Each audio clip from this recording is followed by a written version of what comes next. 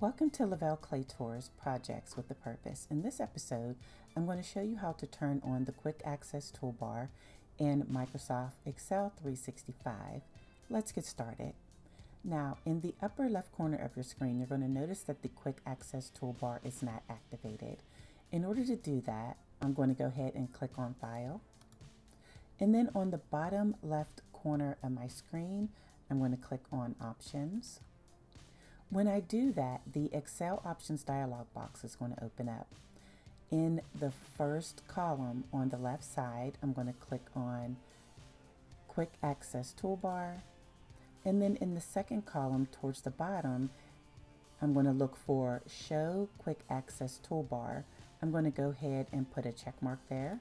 And then depending on your version, you'll be able to either place it above the ribbon or below the ribbon. I'm going to choose above, and I'm going to go ahead and click OK.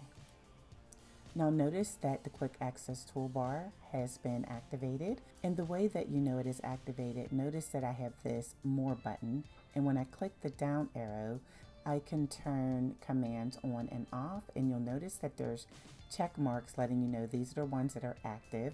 And then also, if I want to go and add a new command, in the second column over here, say for some reason I would like to add the Form command to my Quick Access Toolbar.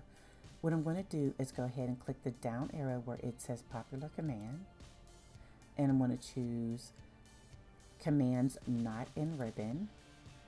And now in the second section, I'm just going to tap any of the words that are there. I'm going to press the F on my keyboard, so it'll start the F section.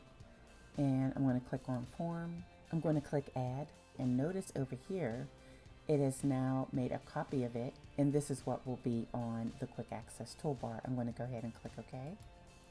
And notice that the Form command is now available for me to use. If I would like to remove a command, all I have to do is right click on it and choose Remove from Quick Access Toolbar. Thank you so much for joining me today. I truly appreciate it. I hope you learned something new. I look forward to seeing you in the next episode. Have an amazing day.